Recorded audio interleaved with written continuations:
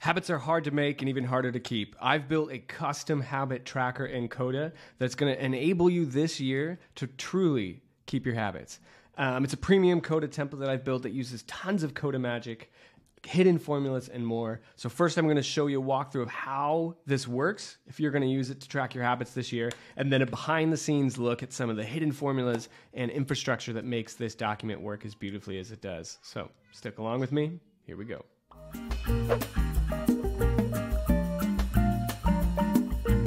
All right, let's start digging into this habit tracker and see how it works. This is your main habit tracking page. It allows you to track and log your habits on a daily basis, right? So if your habit is water and your goal is to drink 2 times a day, you come here and you press your log button. Log, you get a little celebration as well that allows you to see that. Notice that what this does is it opens a ability to comment on that. Like you could say, water, I drank 8 ounces. But that won't happen with everyone because sometimes you just want to log things quickly. So let's say you want to log that you made the bed 1 time a day. We don't need a journal about that or comment about that. So you simply press log, right? Or maybe you want to drink coffee 2 times a day. And so you log that and it simply logs it. But there's other ones like cooking where you may want to enable this idea of commenting on these habits to say, this is what I cooked, or I cooked lunch, or I cooked something amazing.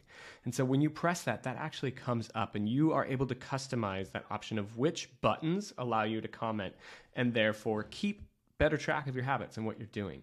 And that would be in your set habits area. So in your set habits, you simply have an enable comments. So notice that water and cooking enables comments and that the rest of them don't. So if I go and enable comments on journaling, if I go back to my habit tracker and I journal, I can say, hey, I journaled, and it should open that up for you. Ah, silly me. I didn't enable it on journaling. I didn't exercise. So here we go. Journal. Let's try that again. Habit tracker, journal. It was a great sesh. All right. So this page is great, right? It also gives you this idea of whether you met something or not. It tells you whether you met your goal, and it gives you some progress. But it also has these special hovering abilities so you can see more data. Hover over that, and you'll see that you have logged it 3 times today. You last logged it, gives you the exact time, and it gives you your daily streak for day goals. So drinking coffee, I've hit this goal 2. That's my greatest streak. So it's going to calculate all of that information in the back end for you. Some other really cool aspects of this page specifically are these easy filters. Let's say you don't want to see any of your weekly or monthly. You can just see your day, or you can see your week as well, or you can see just your weeks, right? And just quickly customize what you want to see more information, and go into it that way. You can also go in and you can click into these and see kind of a breakdown on this habit itself. You also notice you have this decommission button. You're able to decommission habits so that essentially, like, I've met this, like, I don't even need to track this habit anymore. Decommission a habit, you won't ever see it again. It's like it's gone, but all your data still exists. So this is the way to track your habits, log them on a desktop, but we're not always on our desktop. We may be on the couch at the end of the night and we want to log these habits. We've created a special mobile tracking page that's just for that. So when you view this on a mobile, it's going to look like this over here. And that allows you to quickly and easily track yours on a mobile device. So that is where we are tracking these habits. But then the question comes, how do I know if I'm hitting them? What about my progress? And that's really where these daily goal and monthly goal, weekly progresses come in. So these are little dashboards that will give you data on your goals. So here I have water. I'm checking water. My target is 2 times a day. On average, I've hit it this many times. My longest streak is this. And this is the percentage of days that I've been tracking that I've hit that goal. Yes, no. 9.09%. And here's the amount of times I've logged it per day. So just some quick and easy data for you. Notice that these are just the day ones. I can see journaling as well. I'm not a good journaler, as you can tell. Drink coffee. Also not good at drinking coffee. But you can see that same thing for exercise. Exercise is a bit different, right? You've got weeks, and so you can see your goal met. 2 times a week, 1.6, similar graphs, but you can also plug into these and you can go see January 1st through 7th. I logged it 3 times, and these are the days that I logged it. You can kind of see that metadata on those different days. Month, very similar, but you have the different months. So you can go and see read a book, and you can see for the whole year when you did not meet different goals. You can go, February, I read a book, target was 1 time a month, and here's these different times I read a book. And so those are just some really good ways to kind of keep this metadata on, am I reaching my goals? Am I reaching my habits or not? And it's really going to help you reach those goals.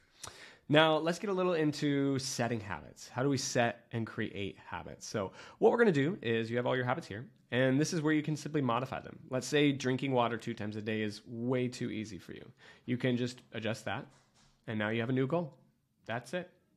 You can also undecommission things. You can also change their interval to day, week, or month. And you can change their name here as well. You can create new habits with this button. And you can say, my habit is to YouTube video. I want to do 1 YouTube video a week. And I'm going to enable comments for this one because I want to track how I'm doing towards that. So that is a new thing that I will be tracking. And so that's how we modify and set habits. But frequencies, intervals, how do we deal with these? You also have a specific page that is going to allow you to kind of see and view aspects of this. So, for example, day, right? Day, week, and month. Those are our 3 frequencies. These are all my daily goals. You have to choose a time, and you get to choose a time these reset at, right? Because right now, I logged this 3 times. And then at 2 o'clock, I've said every day at 2 o'clock, I want you to reset. And this will go back to 0, and you'll be able to see if you meet your goals again. All of this is automated in the background. But let's say you don't want it at 2. You can say, I want you to reset at midnight. Obviously, that's a better one.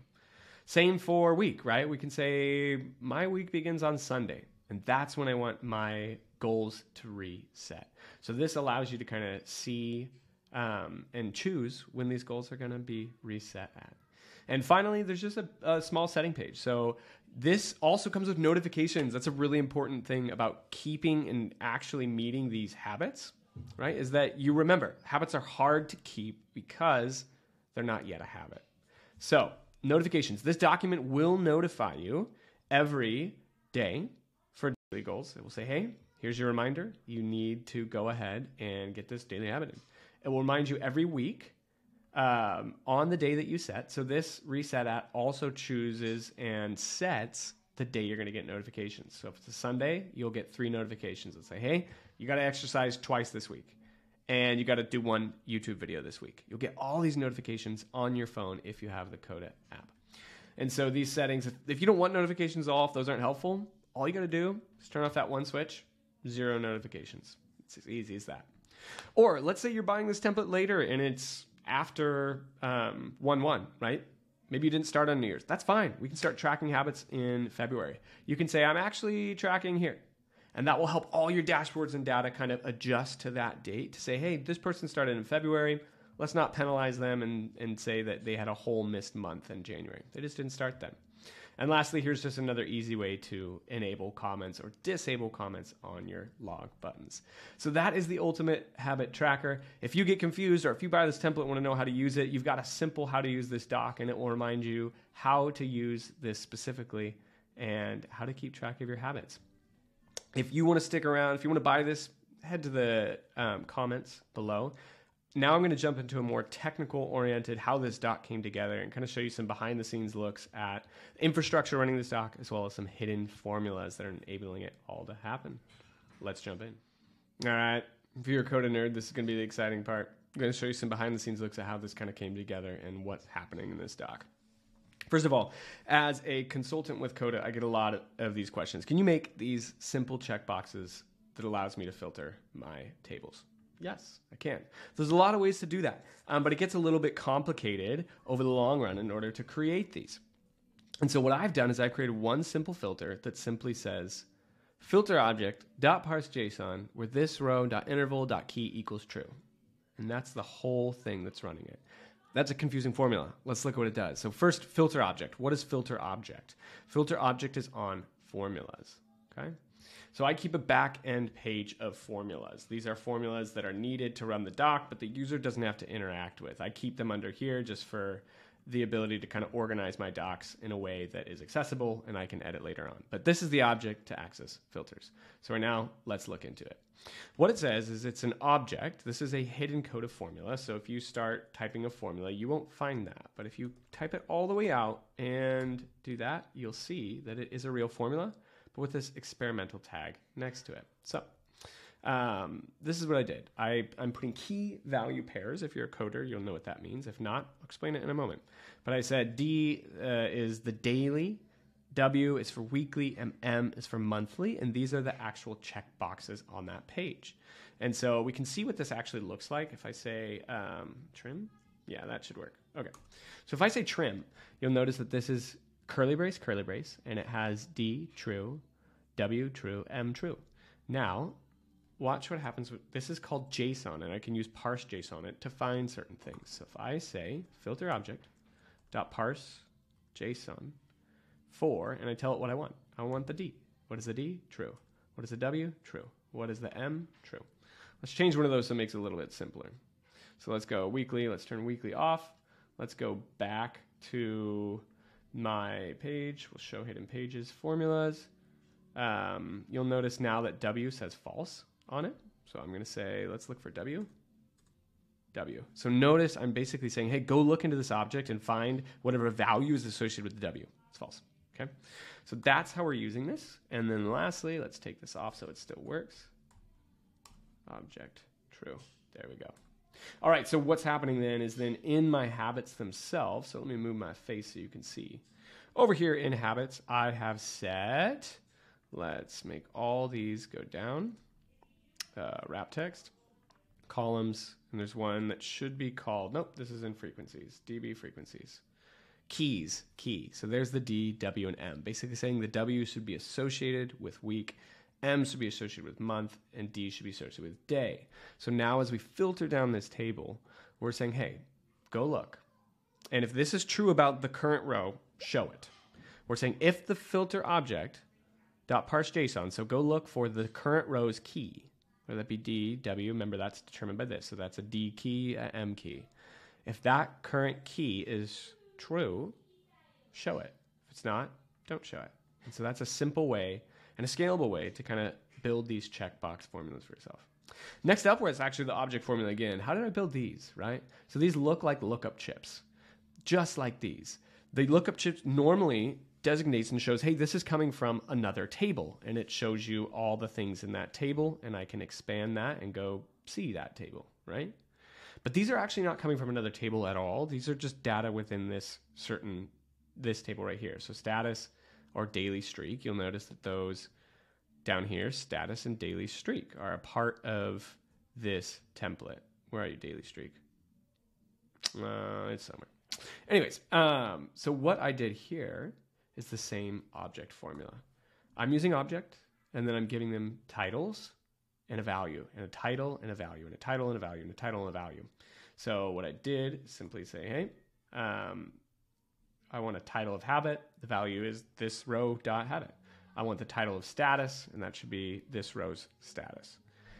What you do at the very end, and the secret to making these beautiful chips, is list combine. So if I don't add that, you get this weird big thing that's still hoverable, but doesn't look good at all. But if you string list combine on the end of it, shaboom, you get these nice little chips, hoverable, and contain data from your table. It's awesome. It's wonderful. I love it. Yeah, so that's just some special Coda behind the scenes work that is going on to kind of enable this to work. I hope you guys like it. Hope you check your habits. Let me know if you got any questions in the comments below. Adios.